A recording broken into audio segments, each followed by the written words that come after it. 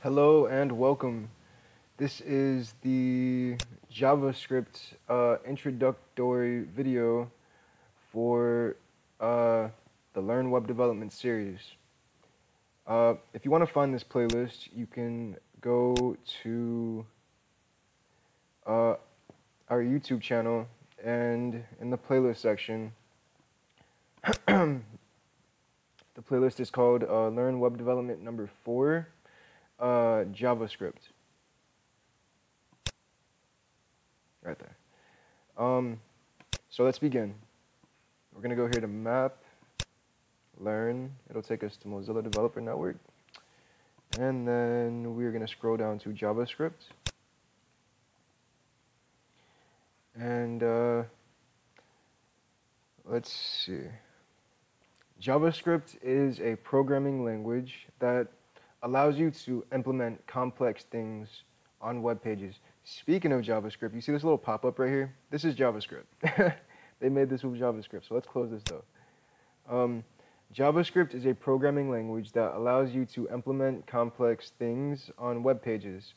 Every time a web page does more than just sit there and display static information for you to look at, displaying timely content updates or interactive maps or animated 2D, 3D graphics, or scrolling video jukeboxes, and so on.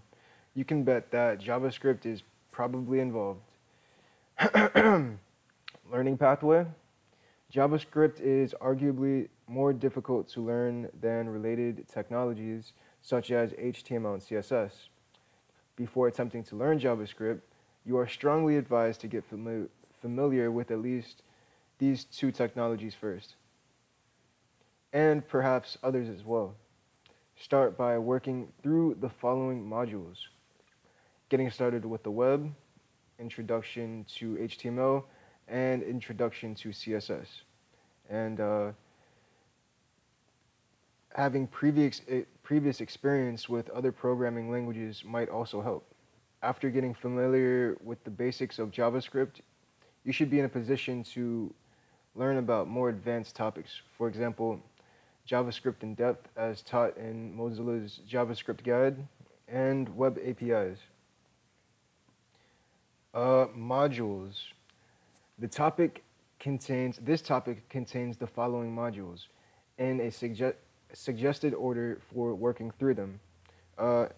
First module is JavaScript First Steps. In our first JavaScript module, we answer some fundamental questions such as: what is JavaScript? What does it look like? And what can it do? Before moving on to taking you through the first practical experience of JavaScript, after that, we discuss some key JavaScript features in detail, such as variables, strings, numbers, and arrays. The next JavaScript module is JavaScript Building Blocks. In this module, we continue our coverage of all JavaScript's key fundamental features, turning our attention to commonly encountered types of code block such as conditional statements, loops, functions, and events.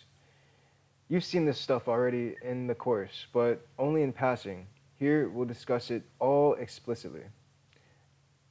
The next module is Introducing JavaScript Objects.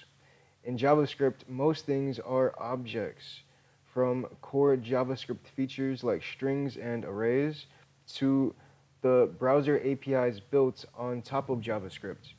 You can even create your own objects to encapsulate related functions and variables into efficient packages. The object-oriented nature of JavaScript is important to understand if you want to go further with your knowledge of the language and write more efficient code. Therefore, we've provided this module to help you. Here we teach object theory and syntax in detail. Look at how to create your own objects and explain what JSON data is and how to work with it. And the next module is Client-Side Web APIs.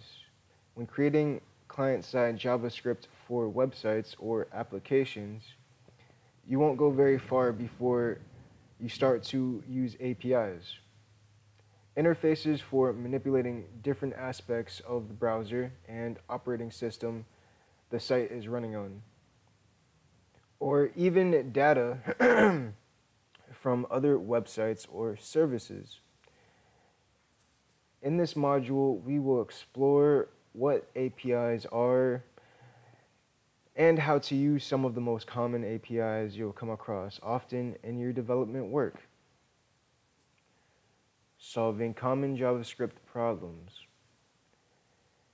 Use JavaScript to solve common problems provides links to sections of content explaining how to use JavaScript to solve very common problems when creating a web page. And this is the completion of this video, and I will see you next time, and we will be in the JavaScript first steps overview.